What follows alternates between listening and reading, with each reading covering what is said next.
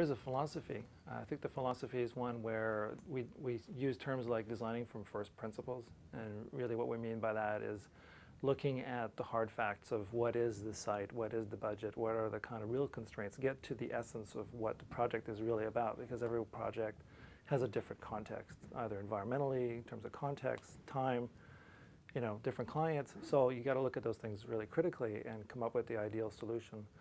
And I guess the element that we developed and used that kind of informs and structures the design process would be something like structural legibility, environmental systems legibility, high performance design.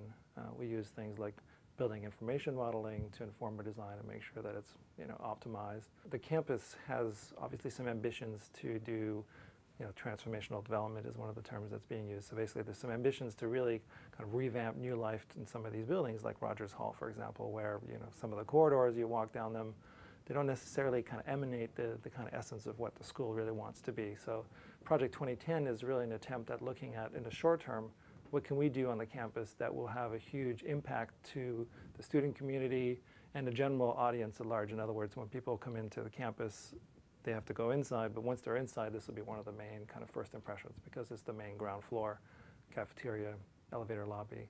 That's the area that we chose to focus on. We're looking to remove the ceiling in the corridor, just take the ceiling right out, expose the surfaces, and basically allow a continuity, a visual continuity with what's happening in the cafeteria right now. So in the cafeteria right now, there is no drop ceiling.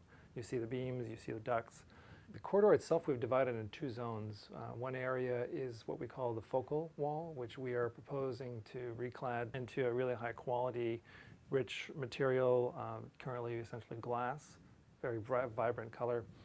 Basically cleaning up what the corridor is right now, which has a series of electrical conduits, plumbing, signage, all those kinds of things. We're hoping to kind of clean that up, make it all very modern. The other side of the corridor we're looking at is what we're calling the media center. And for the media center there, we're going to have projection screens on either side. And in the middle, we have a series of television screens similar to what we have now, but you see now in the corridor, but larger. And some of the lower screens that we're proposing will be interactive, so you'll be able to, essentially query it, perhaps even have some, what we're looking at is virtual pinboards. So perhaps instead of having a physical pinboard, one of them actually could be completely digital. Our original assessment from the corridor, the ceiling right now is painted a dark gray, which actually absorbs the light. So basically the light comes in through the windows that you have that are facing east, bounces off the floor and goes into the ceiling, gets absorbed.